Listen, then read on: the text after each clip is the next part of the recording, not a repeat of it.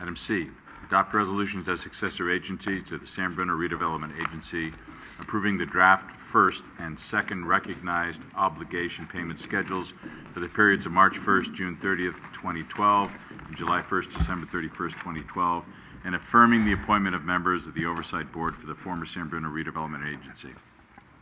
Thank you, Honorable Mayor, members of the City Council. I'm going to provide you with a abbreviated presentation. The item before you tonight, the recognized obligation payment schedule, is a required payment schedule of the successor agency. As you know, redevelopment was eliminated as of February 1st, and the city voted to act as the successor agency to the former redevelopment agency. You'll recall back in January, you approved a similar schedule. It was called the Amended Enforceable Obligation Payment Schedule. That schedule remains in effect until this newest schedule that's before you tonight is approved, is certified by the county, and approved by the Oversight Board. So two schedules are being proposed tonight. The first is for the time frame of March 1st through June 30th, 2012, and the second payment schedule being proposed is for July 1st through December 31st.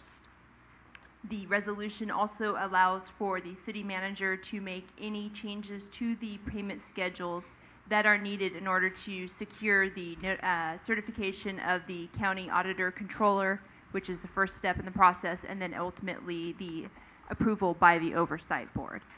So that's the first item before you tonight. The second item is the discussion of the appointment of the two appointments by the city to the Oversight Board. Just a reminder, the Oversight Board will consist of 7 members. 2 of those will be appointed by the city. 2 are appointed by the County Board of Supervisors. We were recently informed that Deputy County Manager Peggy Jensen will be one of those appointments, and the member at large, the public member appointment, is Hart Board member Julie, I don't know how to pronounce her last name, Vigent. The other appointment will come from the County Superintendent of Education. That appointment has not yet been made, that I'm aware of. Another appointment will come from the Chancellor of the Community College District. That appointment has been made. It's Barbara Christensen. And the final appointment will come from the largest special district taxing entity, which in our case is the Peninsula Healthcare District, and that their appointment has not yet been identified. So those are the 7 members of the Oversight Board. The Oversight Board will be responsible for making some very important decisions that will impact the city.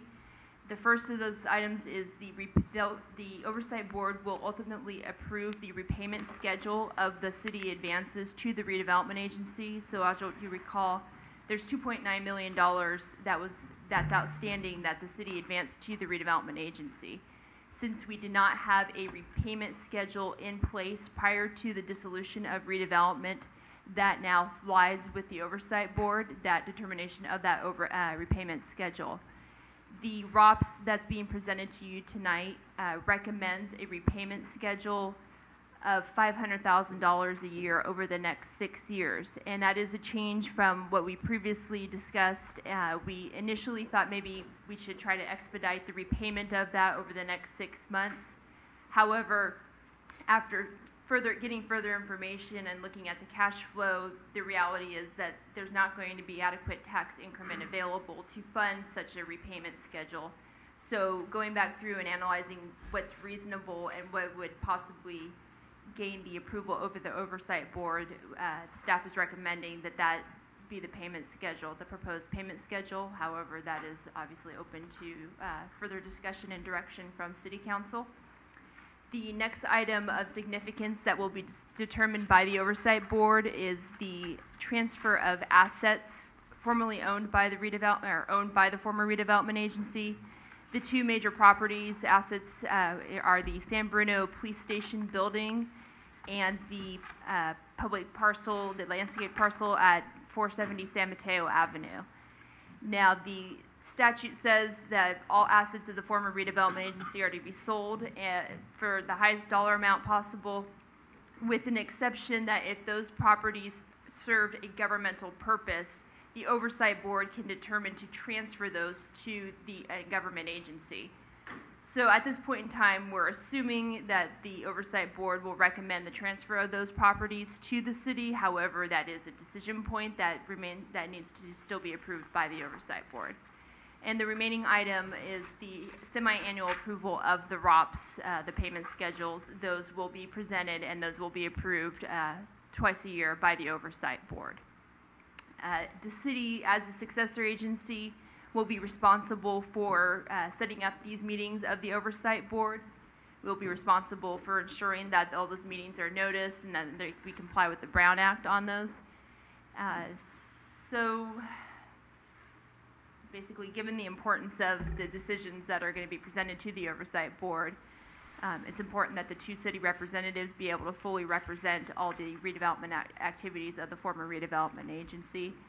And following the lead that many other agencies have sort of set on this, we find that many agencies are appointing the mayor and the city manager to their oversight boards, so that is the recommendation that was provided in this report. Okay, do we need two actions or the appointment of the two individuals first and then one action? Okay, I would like to suggest, if there's no objection, that myself and the city manager be on the oversight board. And is there any, Mr. Lubke? Honorable Mayor, members of the City Council, ladies and gentlemen, it's my suggestion that at the next confidential meeting that you have with the Pacific Gas and Electric Company regarding what we consider to be their obligation to enhance improvements and to cause something to be done to improve life and conditions in the city of San Bruno, that we consider the economic development costs as a something that would be would go delete the library idea and go for money for development. Thank you. Through the chair. Thank you. Rico? Real quick, and maybe to the city manager or community development director. Just very quickly, as far as obviously the redevelopment was going to be instrumental in the transit corridor, obviously I don't serve on that, but could very briefly maybe you just let us know what that really is going to do to that whole vision that was had in the meetings that have occurred. So the transit corridors plan is in its final form. We are completing the EIR on that document, and we have yet to initiate the vision that that plan puts forth.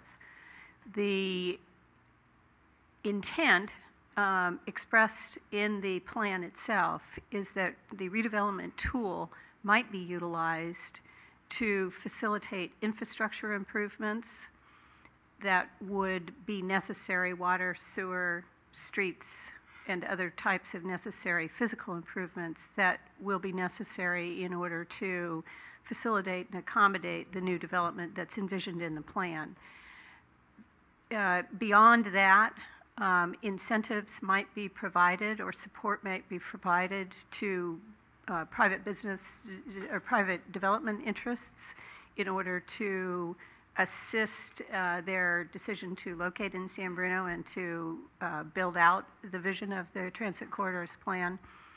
And then using another example that has been effectively or was effectively utilized in the past in San Bruno is support to provide affordable housing, to buy down the affordability of residential units in order that they can be made available to low-income persons. That is another strategic initiative of the plan itself. It's something that we did very effectively at the Crossing San Bruno project using the tool of redevelopment.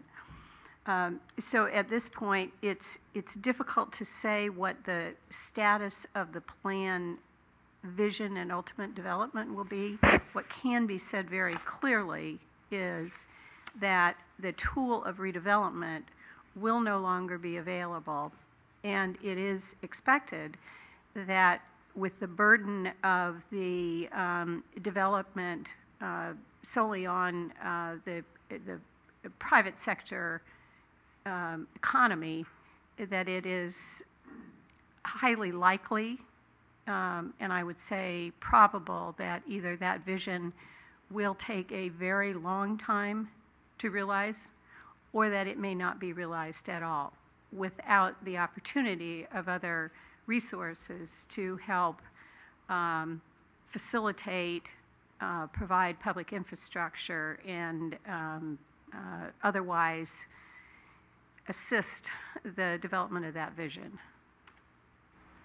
Any additional comments? No, I'd say economic development, infrastructure, and housing are going to probably be the three biggest challenges that we have to tackle and be more creative now that redevelopment is gone. And, something, hopefully some new tools arrive, but they're not here yet, so that's something that we're going to have to look into further.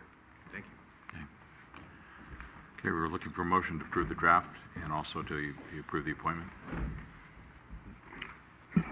So moved. Is there a second? Second.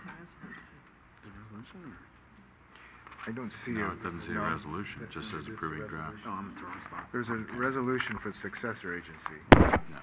So we need to introduce, I'll introduce the first resolution, which is the one appointing the mayor and the city manager to the board.